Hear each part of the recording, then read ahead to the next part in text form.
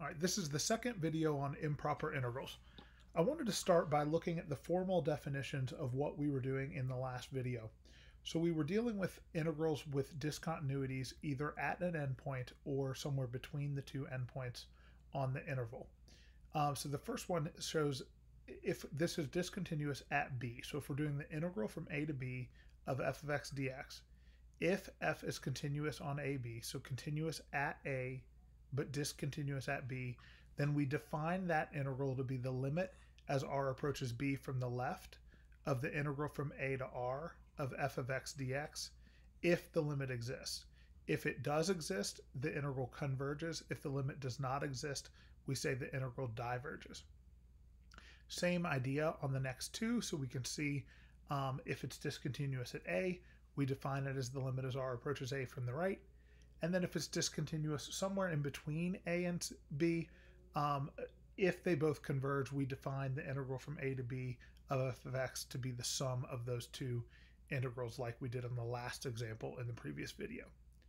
We do something similar for infinity, so we're going to deal with that in this video. So if f is continuous on a to infinity, so continuous at a and everywhere else from a and up, then the integral from a to infinity of f of x dx is equal to the limit as r goes to infinity of the integral from a to r of f of x dx. If that limit exists, we say the integral converges. If the limit does not exist, the integral diverges. And then we have a similar idea for negative infinity. And then if we have anywhere from negative infinity to infinity, if the integral from a to infinity and from negative infinity to a both converge, then we can split the integral from negative infinity to infinity at a and do both of those separately. If they both converge, the original converges. And so we'll look at those examples now. The one we were talking about at the end of the last video, I think I had said from 4 to infinity, just to keep the numbers smaller, we're going to go from 1 to infinity. But we want to do the integral from 1 to infinity of 1 over x to the 5th dx. And again, I think it's useful to look at it graphically. So we're going to graph 1 over x to the 5th, and it looks basically like this. So 1 over x to the 5th looks about like that. And we're looking at the integral from 1 to infinity. So we're looking at the area under here from 1 to infinity. And again, this is an open area, kind of like we were talking about in the last video. But the idea is as we go infinitely far to the right, this also gets infinitely close to the x-axis. So even though it's very, very wide, it's also very, very short. And so it's just which one of those happens faster as to whether this integral converges or diverges.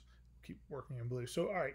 So to evaluate this integral, we're going to say we want the limit as r approaches infinity of the integral from 1 to r.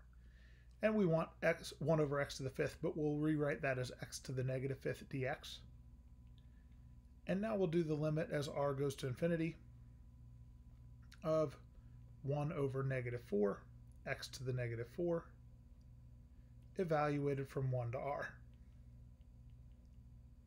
That's the limit as r goes to infinity of negative 1 over 4, x to the 4th from 1 to r. And now we plug in r, we plug in 1, and we subtract. So we get negative 1 over 4r to the 4th minus negative 1 over 4. If we remember from Calc 1, the limit as r goes to infinity of that first fraction would be in the form 1 over infinity. 1 over infinity approaches 0. So here we get 0 minus negative a fourth, which means that this integral converges to positive 1/4. So we would say the integral is actually equal to that, and then we would say that it converges to 1/4. We could say either way there. Okay, let's look at another example. Let's look at the integral from negative infinity to 0 of 1 over the cube root of 2x minus 1. Now we have to be worried a little bit about the discontinuity there. This is discontinuous at positive 1/2. We don't care about that because positive 1/2 is not between negative infinity and 0, but otherwise we would have to deal with that separately. So here what we're going to do is we're going to look at the limit as r approaches negative infinity of the integral from r to 0. And then we'll go ahead and write this as 2x minus 1 to the negative 1/3 dx.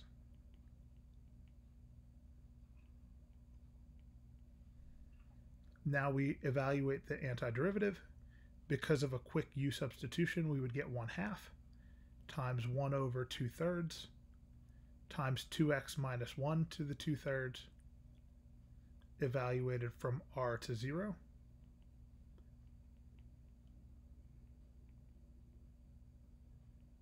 Now we get 3/4 times 2x minus 1 to the 2/3 because we flip the 1 over 2/3 part. Now we plug in 0, plug in r, and subtract. So if I plug in 0, I get negative 1 to the 2/3. If I plug in r, I get 2r minus 1 to the 2/3. Now, as r approaches negative infinity, 2r also approaches negative infinity. Negative infinity minus 1 is then negative infinity. That to the 2/3 is actually infinity. And then we get negative 3/4 times infinity, which is negative infinity. We have a number minus infinity, and so this approaches negative infinity when we evaluate this limit. That means the limit does not exist, and so the integral that we're talking about diverges. Okay, let's look at another example.